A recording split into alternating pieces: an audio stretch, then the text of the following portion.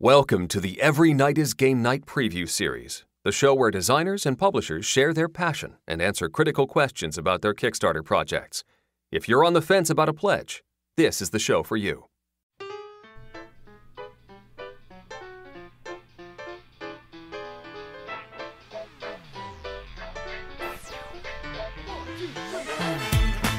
Every Night's Game Night Preview Series, Episode 38, Dreams of Tomorrow, with Carla Kopp from Weird Giraffe Games.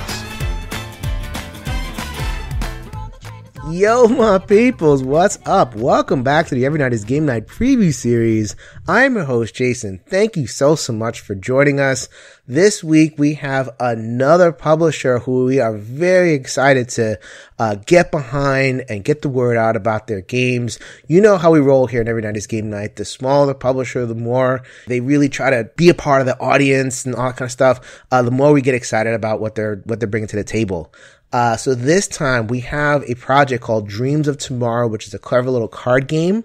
We'll get into what that's all about in a second. We are talking about this game with Carla Kopp. She is the founder and CEO of Weird Giraffe Games, as well as the co-founder of Galactic Raptor Games with Dan Letzring.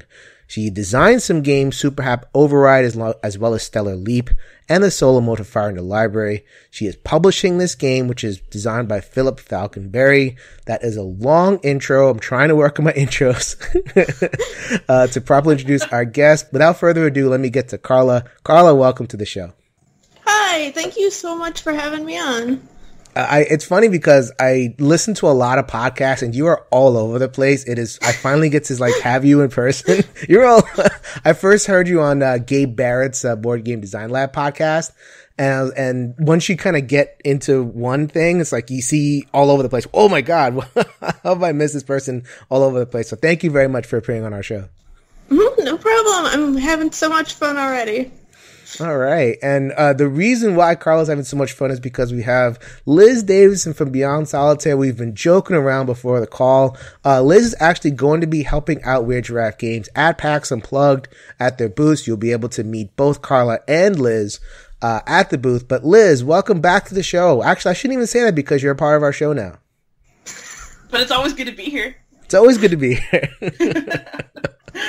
Awesome. So before we get started, maybe there are some listeners out there who have not heard the many podcasts you've been on. So maybe you can talk a little bit about yourself, Carla, and how you got into gaming and how you got into Weird Giraffe. Okay, so yes, I am Carla from Weird Giraffe Games. I got into gaming because after I graduated college, I had this friend that was in the same city as I was, and she was like, let's play a board game. And I was like, okay, I like having friends and doing social things because otherwise I would just stay at home because making friends as an adult is kind of hard. So she kind of introduced me to gaming, and I realized that it was a really easy way to actually socially interact with other people that didn't involve just drinking all the time. That was really the options of let's meet people. Some people were let's just go hang out at bars, and then other people are okay, let's play a board game. And I was I will do the board game thing because I'm fine with drinking, but that's not the thing that I just want to do all the time, you know. And there's a certain scene of those people that just go to bars every day. So yeah, board games, it made interacting with people so much easier. I'm a really big introvert, so I don't want to say hey, come over, let's just talk for 3 hours straight to someone new. That sounds terrible. But if it was oh, come over for 3 hours and we'll have this game, and if you don't want to talk, we could just play this game together and it'll be fine. We can just be silent if you want. Mm-hmm. You know, it's really funny you mentioned about the introvert thing. People assume I'm an extrovert because I have this podcast and I'm guesting on all these other games. I'm an introvert too. I don't like people. It's draining. I'll put it that way. I love interacting with people. It's just very draining, and it's nice to have that medium, right? That's kind of what you're talking about, having that shared set of rules, that shared space to be okay, we're interacting on this level. I don't have to fill in the gaps. There are no gaps. The gaps it's a game, is in the gap. So and like definitely. I'm a teacher. I spend all day interacting with kids, and they need you for so many things, you know. And I love it, but all day it's like, Dr. D, hey Dr. D, can you do this? Can you do that? I need this. Have you graded our test yet? Hey, can I come by office hours, but it's not scheduled office hours, so can I have a special office hour? And so by the time I get home, I'm wiped. But I also do want to have actual adult interactions. It's so nice just to be able to go to game night and like play with people, or in my case, like just pull a game out, like decompress a little bit. The best is when those kids, I used to be a teacher too, the best when those kids want to spend their lunch period with your lunch period, and it's like, oh, I want to hang out up here. Great. This is awesome.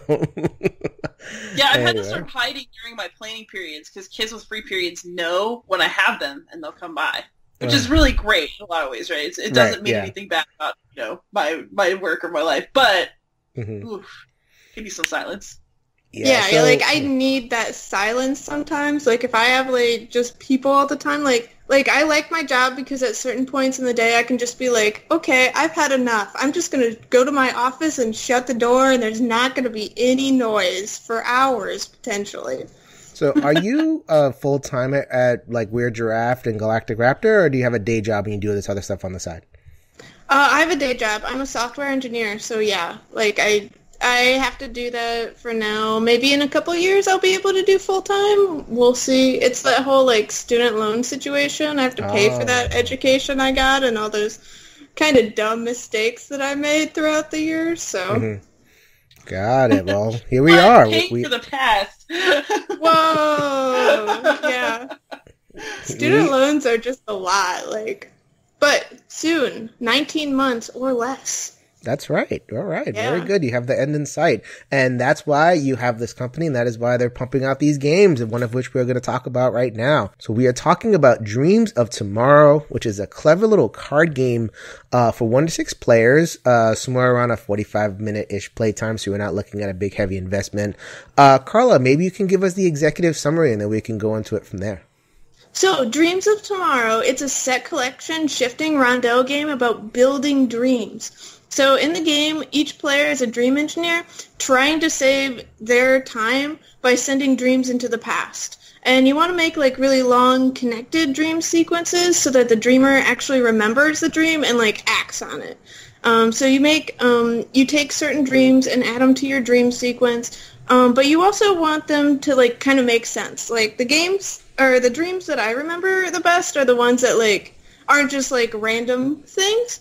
So it has a sort of set collection aspect to it as well. Okay.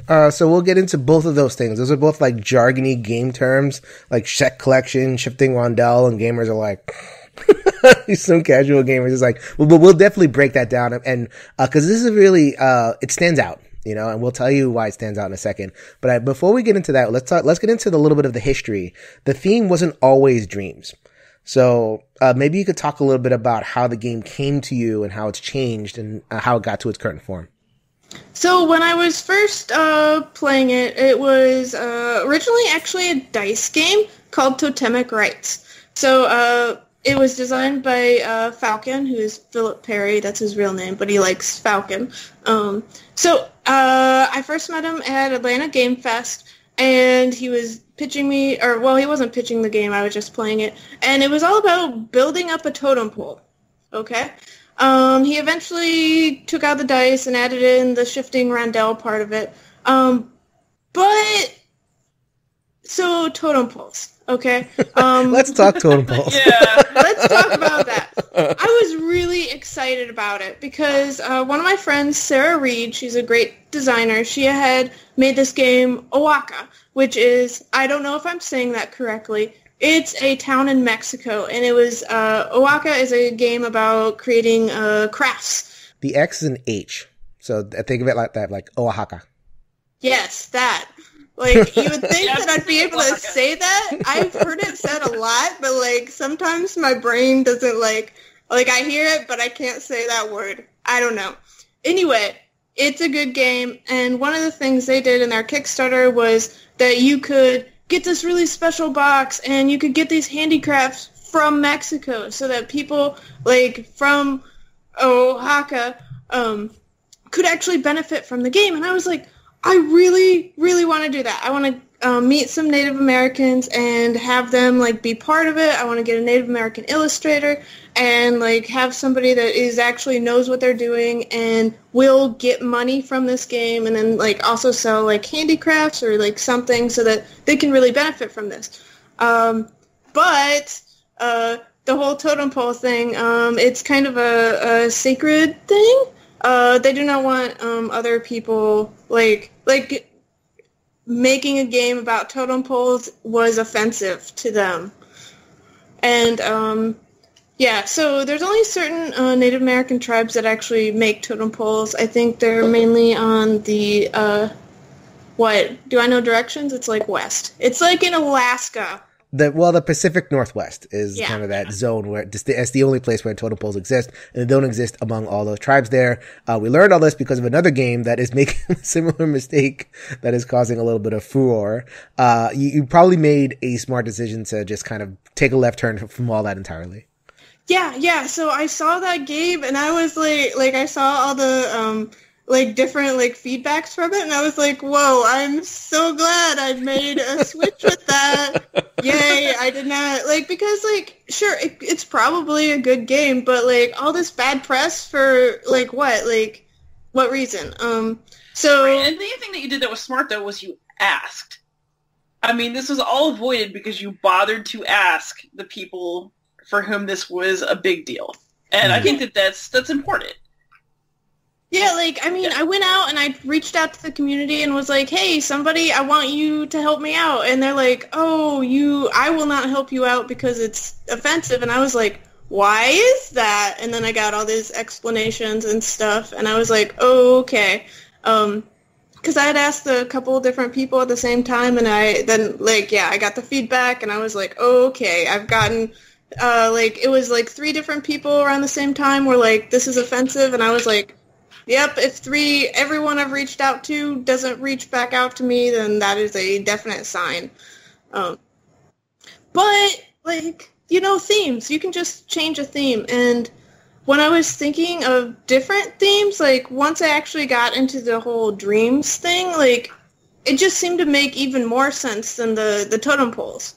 So with the shifting rondel, whenever you go onto a certain space... you give things to others. And with the totem poles, it was like, why are we giving things to other people? I don't know, that's like in the game. But like with the dream theme, it's like, oh, you're in a shared space. So like everything you do in the shared space affects other people. And I think that makes more sense than the totem. So let's definitely set the scene, like you said before, you use these kind of 2 gamer terms. So the first part is a set collection. And basically the set collection is you start with a market of dreams. So it's like a central market on the board and it has a couple of dreams there. And that's kind of where the visual pop of the game has come from. If you're just walking by the table, you're going to see these cards and they're all pretty. It's like, ooh, what's that? So I guess that's where the draw comes in. So then you're going to be acquiring these dreams into your central area in various ways. And then the dreams in front of you will give you access to these powers. And then you can kind of either keep them for the power or quote unquote weave them, which is basically set them aside on a score pile, which is what you were talking about with like the string of dreams, that kind of thing. So that's a set collection. So there's like this 2-step process. You buy it from the central market. That's kind of like me and Liz were talking about this. Like a lot of games do that, right? What sets this game apart is the rondel. I get very excited about rondels because when I think about rondels, I think about pizza.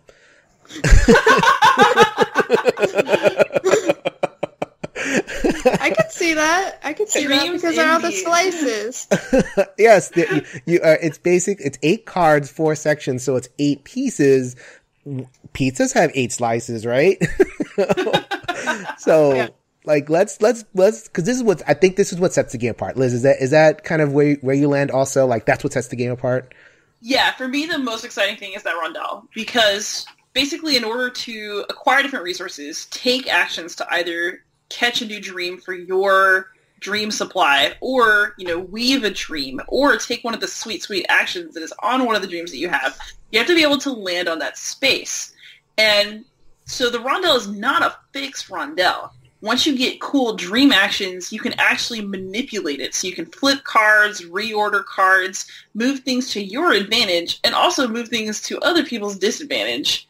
So it's not only that you are, it's not just like, oh, okay, let me collect a resource and see if I can be the first one to collect this number of resources. You can actively try to make that happen by saying, oh, this person could land here next turn, except they can't because I'm playing this action.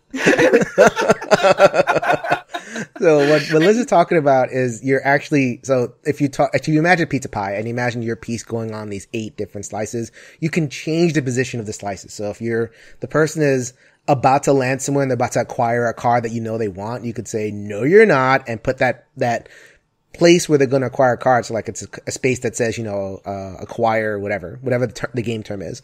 You can take that piece and just put it out of their reach, or make it so that they have to spend extra resources in order to reach that space. And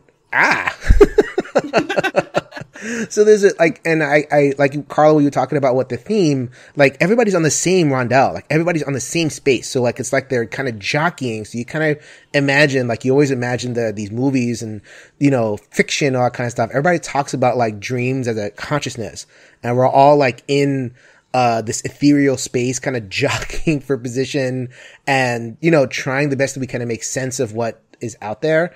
And the quote unquote making sense part is actually taking your dreams and putting them into your personal space. I kind of also imagine it as like people, who are all in the same office, like scientists or something, because you're a dream engineer. You're competing to be the best engineer as well. So it's like, oh, I'm sorry. Did you need that? Yeah. Oh, darn. So in a lot of my games, like, you can't, like, actively hurt somebody, but you can, like, kind of, like, passively, like, oh, I was doing this for me. I wasn't doing it because I knew you wanted to go there. I wanted to go there. I wanted to do this. So you can share spaces in this rondel, right? Yep. Okay, so it's not that mean. Like, the meanest games, you're stealing spaces. That's really mean. So in terms of how this game feels, would you say that it's more, like, mischievous than mean, that kind of thing? Oh, definitely. Like, I do not like mean games. So I try to, like, prevent that from, like, even happening. Like, you can't steal anything. You can just put it, like, a little further out of their reach. And so in the game, like, you can go 1 to 3 spaces for free, but you can go 4 to 6 spaces for additional resources. So, like, they'll most likely still be able to get there. They just have to use their resources. So. Mm-hmm. Yeah, like, you can make people burn through extra stuff to go their max distance. Yeah, and it's not like they can't go anywhere. Like, just because they had their heart set in that space and it's now gone, another space is there, so you can kind of do what works. So it's not that mean a game. I think just in general, what you're getting a sense from Carla is that Weird Giraffe games, you're not getting, Munchkin or something like that. Yeah, there's like, take that is not my thing.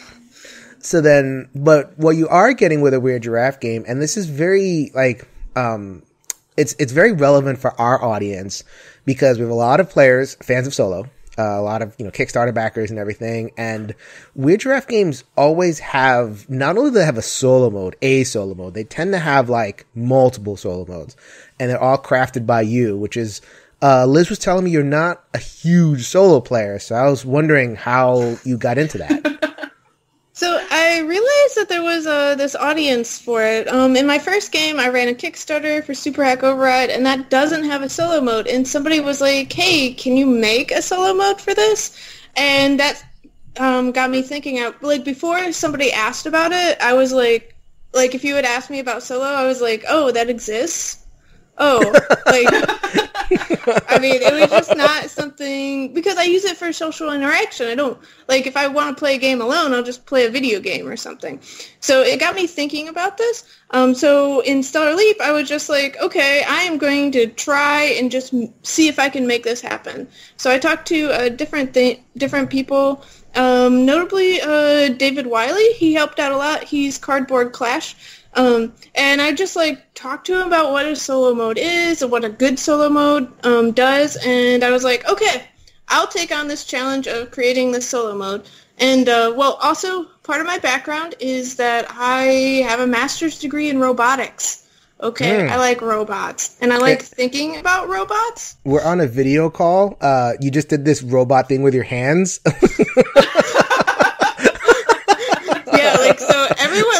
doesn't get to like see me talk with my hands. Like, I don't know. I do that for whatever reason, especially when I'm like on, I don't know, video calls. That is hilarious. Whatever. Robots. So, I really like I don't actually use my degree at work, but like I felt like this is kind of like I know like how robots think a little. So I was like, okay, what would a robot player do?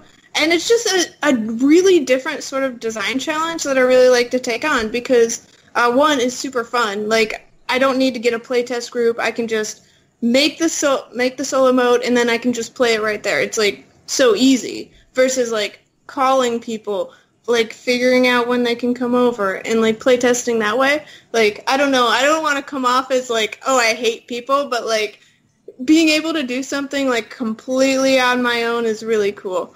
So like I made this solo mode for Stellar Leap, and then I was like, oh, you know, I made one robot. I can make it slightly harder and then slightly harder, and then what if we just try it against two robots at the same time? Oh, that just works. That's cool. So like the solo modes for me, they just tend to work. I don't know if I just like spent so much time in school just on robots. But one thing that David really emphasized was to make like a solo mode easy. Like you don't want to be like dealing with it a lot, but you want to emphasize like what the player interaction is. So like when I start with the solo mode, I'm just like, okay, how do players interact with me? Okay, how do I make that happen in a very short time frame? Mm-hmm. So how does that work in Dreams of Tomorrow? How does the bot work there? So in there, you do have a like robot player. They have their own card. Depending on the robot player, they can move a certain number of spaces. Another thing about Dreams of Tomorrow, every time somebody else lands on a spot, you have the chance of getting resources. So the robot could just simply give you resources based on the card that you're using. The card is basically a, like, if this, then that. Like, it's really easy to figure out. You just, like, read it. Like, if this is true, okay, do the true statement. If it's false, like, keep following. And then it has, like, it wants to shift around the rondel. So it tries to go to those spots that shift around the rondel. And how you decide how it shifts around the rondel is you just flip over a card in the deck and you look at it, and then you look at the card and you just follow the instructions on it. So it gives you resources, it shifts things around, but it can also clear out the dreams, which is an option that players have as well. So it does everything that a player would, but it's just really fast. Mm-hmm. Yeah, one thing I definitely noticed about Weird Giraffe solo modes is that the upkeep is so easy, which is something that I really appreciate. I mean, you really just pick up the card, read it, do a quick action, and then you get back to the most important part in the solo game, which is you. So... That's totally true. But yeah, true. So far in my experiences of Dreams Tomorrow, I have been, starting to kind of get in the groove of playing it, is that the robot player, I mean, occasionally it'll do something that's, like, not too bad. Like, giving you resources is good. But it's constantly changing up your plans and making it harder for you to achieve what you want, which is exactly, what it should be doing. So it's exciting. And then also, like, as the robots get harder, like, you have the easy one, the medium, and the hard, the robot gets more and more disruptive the harder level you play on. All right, so that was Dreams of Tomorrow. Clever, like I said, keep on saying clever little card game. I look at it and just the rondel. You're here for the rondel. You're here for, the kind of mischievous take on set collection and everything. And you're here for a really pretty production, and you're here, for a designer who knows her solo modes, who knows how to design bots and everything. So it's a nice little package for you. Carla, the project will be live as we drop the episode. Is there anything else you want to share about the project or anything else about the game? So if you're interested in learning more about it, I have a website. It's weirdgiraffegames.com, and we have info and art and stuff. There will be a ton of information on the Kickstarter. If you have any questions or comments, feel free to reach out to me on Twitter. I'm WeirdGiraffes on Twitter, and you can also just email me. I'm contact at weirdgiraffegames.com. Also, solo players, if you want to see a video, I will have one out around when the Kickstarter drops. Absolutely, Liz has you covered. I always have solo gamers covered. I've got y'all's backs. All right, so good luck on the project, Carla. Thanks for coming on the show. Thank you so much for having me. I've had a great time. Liz, thanks for helping out. Thanks, guys. Happy gaming. All right, that's going to do it for another episode of the Every Night is Game Night preview series. Once again, thank you so much for joining us. Thank you to Carla and Liz for a lot of laughs.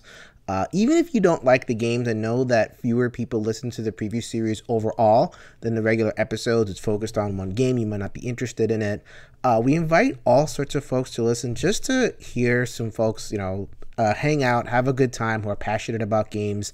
A conversation like this, I'm listening to it here in editing, and we just have a good time. So I really hope that you enjoy it, whether you think that Dreams of Tomorrow is a good fit for your collection or not. So please reach out to us if you want to talk about this or anything else. ENGN_podcast on the Twitter. We have our Facebook group, which is Every Night is Game Night. Go ahead and hit us up. We have active mods ready to swoop you up.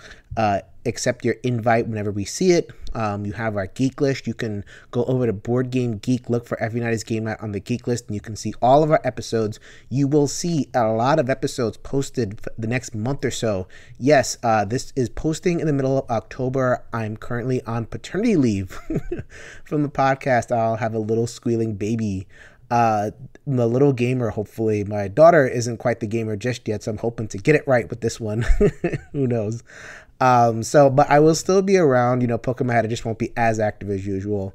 And when I get back to doing the podcast full swing, then absolutely, please, I will try to respond as quickly as I can.